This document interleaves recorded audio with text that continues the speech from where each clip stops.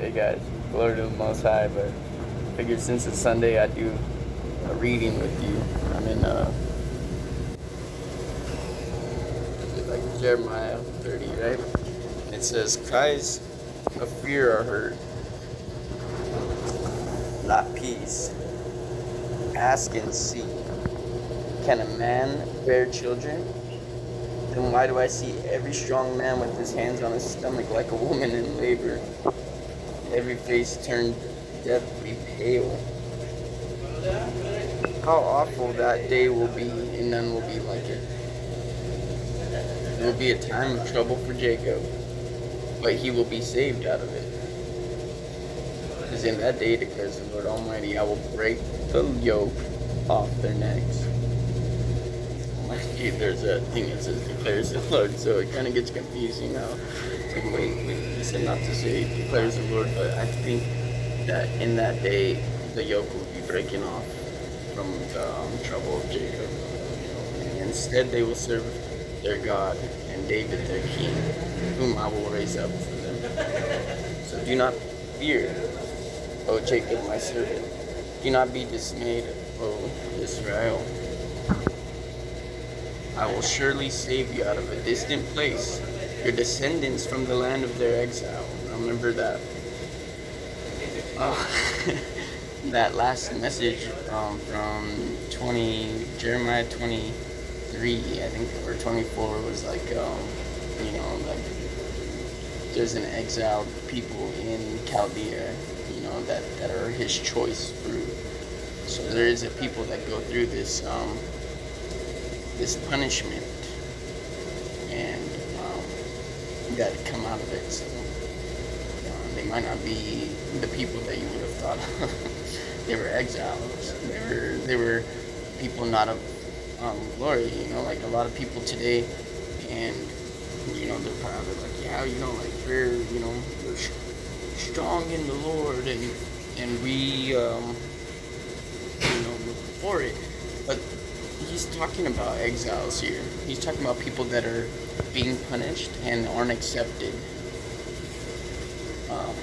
So I think we can expect a group of people that are unexpected in obtaining the glory from the Most High.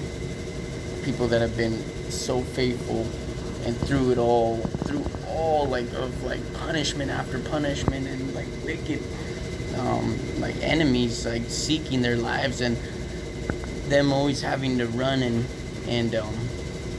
seek refuge through the Most High. Like these are there's gonna be a people that comes out of this that's gonna be polished for the Most High. That's gonna be like the Most High's people, the chosen people. And it goes on to say, your wound. What did it say? No, I will surely save you out of this distant place. Your descendants from the land of their exile. Your descendants from the land of their exile. So he was speaking to people that were in one place, but he's like the descendants from so children after children in another land of exile. So he's like speaking to an original land, like a people that were in an original place, but he's speaking on their descendants sent to a different place of exile. So it's like a people that aren't even in their own homeland, like a people that aren't even from this place, that are exiled here for their punishment, right? Like for the punishment of being God's people, but their forefathers not listening, for following after other gods. But he keeps saying Jacob will again have peace and security, and no one will make him afraid. No one will make those people afraid anymore. You will again have security and safety. I am with you, and I will save you. Though I completely destroy all the nations which I scatter you, I will not completely destroy you. What does that tell you about a faithful servant, like a faithful witness? They get exiled to other countries for the sins of their forefathers, but for their faithfulness, for the ones that are faithful to the Most High, you also get to be a witness to every place that they get scattered to. they get to witness the fall of that place for its wickedness while they come out on top. You know what I'm saying? It's kind of like weird and cool. It's like a I don't want to say like a united. No, it's not. It's like a person that gets to kind of stand in the middle of the battlefield, right? Like, and be like a referee for the battle. But there's people that don't like that referee, want to break the rules, right? Like, and then they're just like, what? Like, you get to kind of, get out unscathed if you keep the glory to the Most High the whole time. But, so it just comes down to saying, though I destroy all the nations which I scatter you, I'll not completely destroy you. Like, I will discipline you only with justice. So it's like, I'll discipline you, but only with justice. I will not let you go entirely unpunished. So it's like, you're gonna be favored, but it's gonna be like kind of like when karma happens, and you're like, oh, I know why. Like, bam, oh, I just hit my elbow after I was talking a bunch of crap on somebody. And you're like, oh, yeah, I kind of deserve that. Or you're like, dang, I lost $10 today, but you know that you, like, gaffed somebody for some extra money or something like that. It's justice, punishment. Like, it's not, if you're cool with justice, like, it doesn't, it feels alright. You can laugh it off, actually. But, it's, more encouragement. More encouragement for the people, most of for the original lineages of the Most High's kingdom, for the blessing that comes for the exiles. And it's on its way. You can see it, you can feel it. It's the time, and,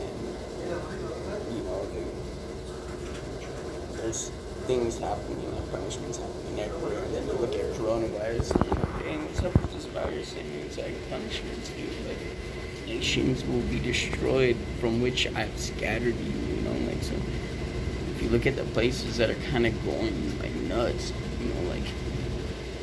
think about, like, the line that comes out of it, Get excited, encourage each other to be ready, 100% ready for the Most High, for the King of the Most High, for justice, and for the righteous thing to be done. It feels good. Keep strong. Keep going. Get back into the Old Testament word right now. Everybody's like on New Testament stuff. That's mine, that's cool. We'll get to the Old Testament. Yeshua, Jesus. We only have the Old Testament. You learn from the Old Testament, and it's gonna be okay. Like, do what I do, and don't give glory to yourself. Never give glory to yourself. Give it to the Most High. And in that way, you can be used. Give up your will for the Most High's will to be like shine.